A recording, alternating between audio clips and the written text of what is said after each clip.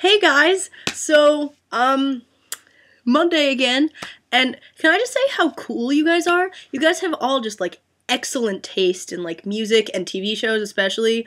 I just think you guys are all fabulous, and I'm so excited we're all on a channel together because I'm sure we're all gonna be super best friends from now on forever and ever and ever, and you guys are fantastic. I don't know.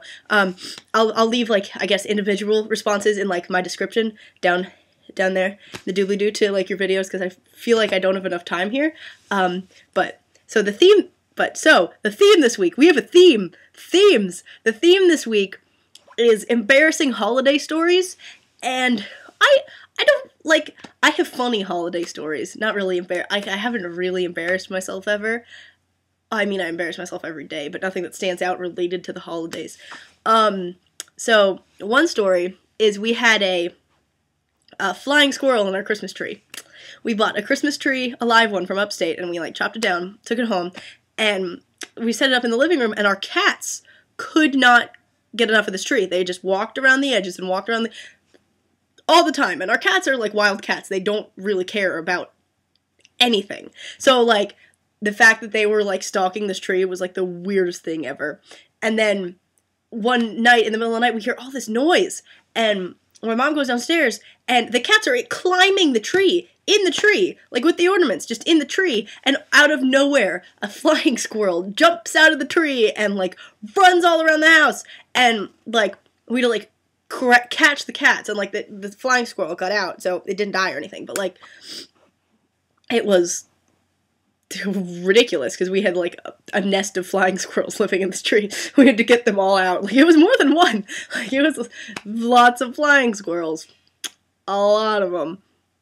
I'm so bad at, I keep looking at the thing and not the camera. Whatever. And then my other one, this isn't, like, I don't know, but I don't know what the story is. I don't know what it is. But, so we were visited by some family friends, and they bring us Christmas presents every year.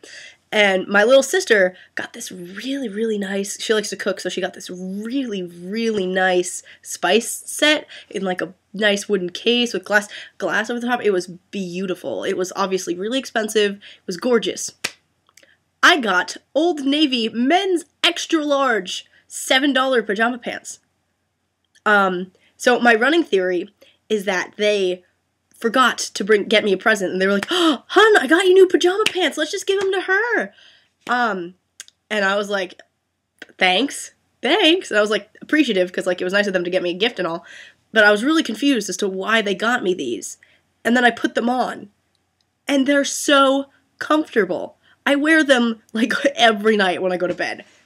And Kate doesn't use her spice rack, so I don't know. I think my present ended up being better, even though they left the tag on with the price and everything. They were $7 men's extra large Old Navy, and they are the most comfortable pair of pants that I own.